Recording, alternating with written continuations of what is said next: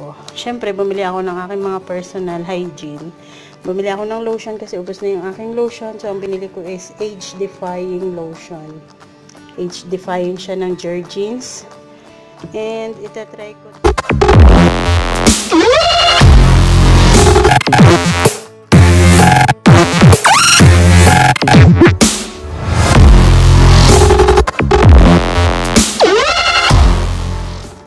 Mag-haul tayo ng aking mga pinamili sa grocery kasi wala nang pagkain.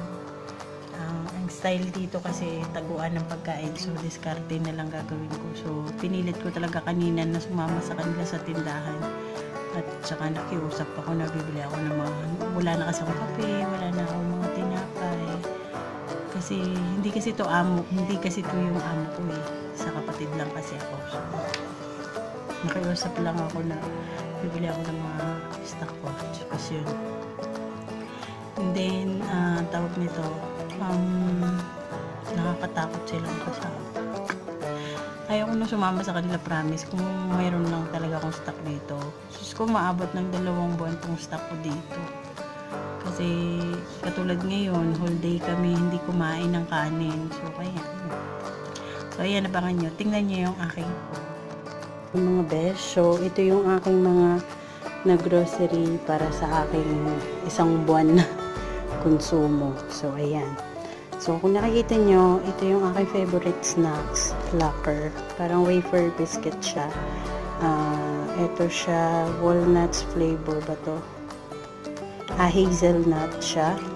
And, tsaka itong isa milk vanilla. So, dalawa lang yung nabili ko dyan sa milk vanilla and 2, 4, 7, 8 yung nabili ko dito sa red. At syempre, bumili din ako ng cupcake ko na vanilla flavor. Bumili din ako isang karton. Tsaka syempre, yung panghimagas ko na Kinder chocolate. Dalawa lang. Ang laman yan is 3 sa loob. Tapos, bumili ako ng aking brown toast sa aking pang breakfast. And bumili din ako ng aking malt drinks, apple flavor, and 2 7-up kasi minsan hindi ako natutunawan. So ayan, so bumili ulit ako ng aking green tea Lipton. So pang 2 months ko na to, and isang karton na Nescafe. Syempre bumili din ako ng aking favorite na popcorn caramel flavor. Dalawa siya. So ang isa niyan tag 4 real, 4 real. So, all in all yan lahat nabili ko, mga 200 real lahat yan. Tapos, bumili din ako nito na kung halimbawa, tama rin ako mag-init ng aking toast. Ito pang breakfast, pinili ko. Siyempre, bumili ako ng aking mga personal hygiene. Bumili ako ng lotion kasi ubos na yung aking lotion. So, ang binili ko is age-defying lotion. Age-defying siya ng Jergens. And, itatry ko tong bagong Pond's Flawless White. Para sa ating face kasi medyo nagkukurangis na tayo and paubos na yung aking Rexona. So ayan, bumili ako ng Rexona Motion Sense Passion. Wala kasi yung gusto ko yung panglalaki, yung kulay blue, wala.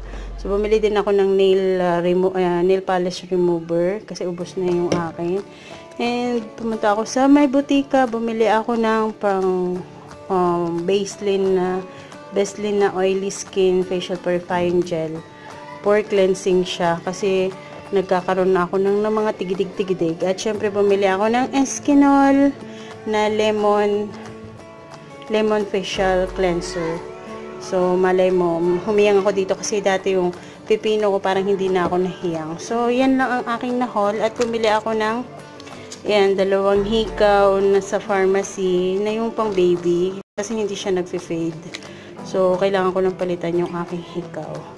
So, yan lang lahat mga besh ang aking haul for today. So, this is my konsumo for this month of February. So, tinitipid-tipid ko yan mga besh. Minsan nga hinihingi pa nga nila. Kaya namimiss ko na yung amo ko kasi yung amo ko kahit anong bilhin ko, okay lang sa kanya.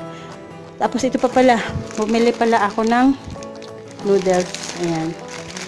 Indomie na vegetable flavor. So, yan lang mga beshi. Mga barya-barya mga besh. So, saan ang punta nito mga barya na to? Kundi dito.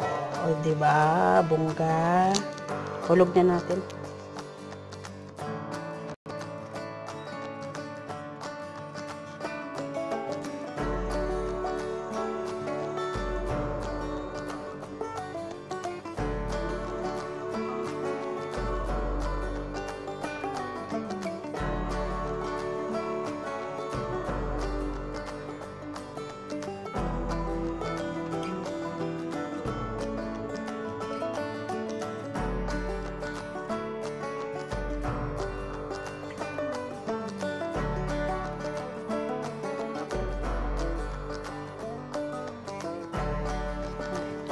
Ginamit ko na yung baseline.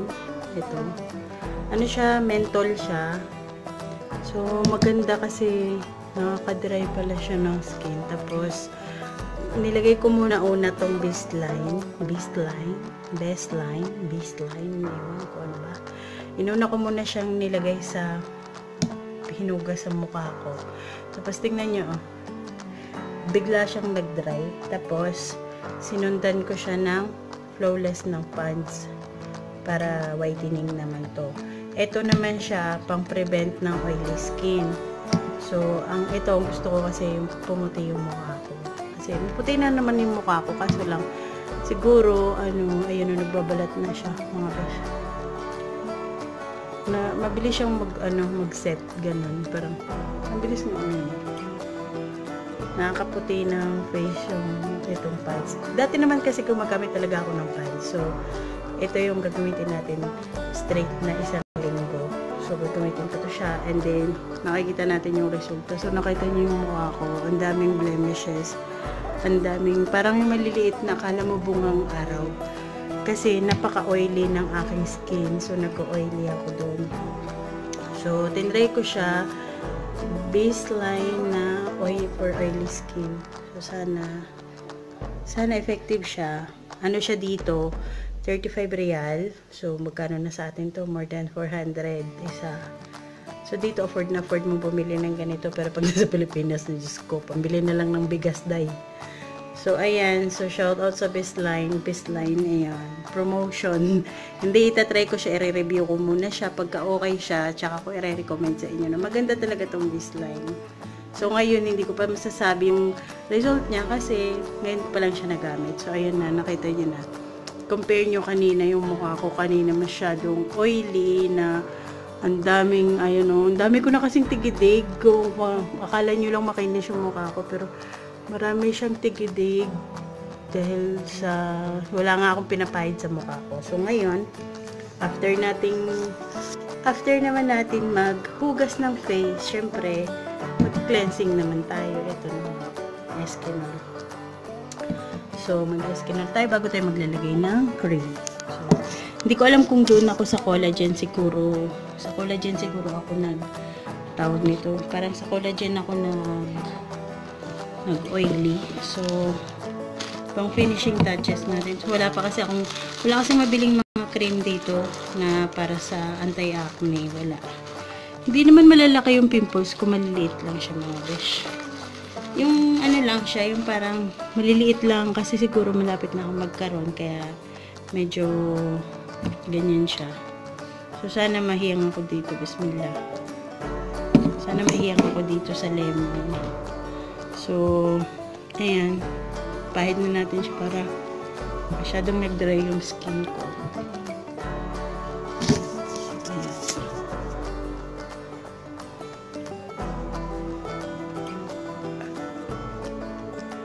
Masyado akong sa mukha ko.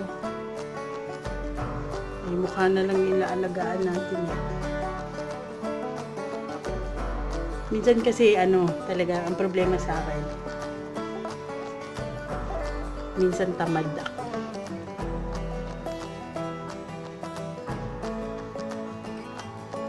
Tamad ako maglinis ng mukha. Minsan, ayan. Ayan. Medyo okay na siya.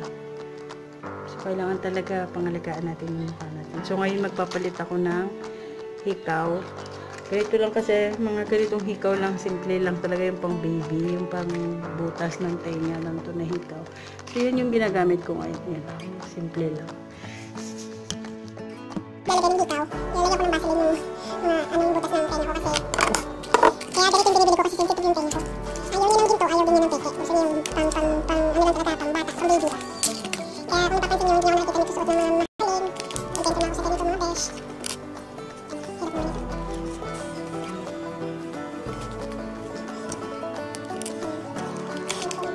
So, yun lang mga beshi. So, sana nagustuhan niyo itong video na to. Ang mini haul ko ng aking grocery.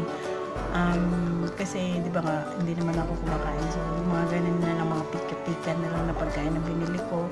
And, so, sana na-enjoy niyo itong video na to. And I hope you like this video. And please give thumbs up. And subscribe on my channel kung hindi pa kayo nakasubscribe. So, thank you so much guys for watching my video.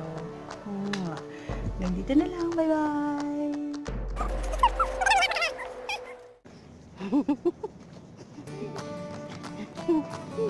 Hindi no, minak. Bakala.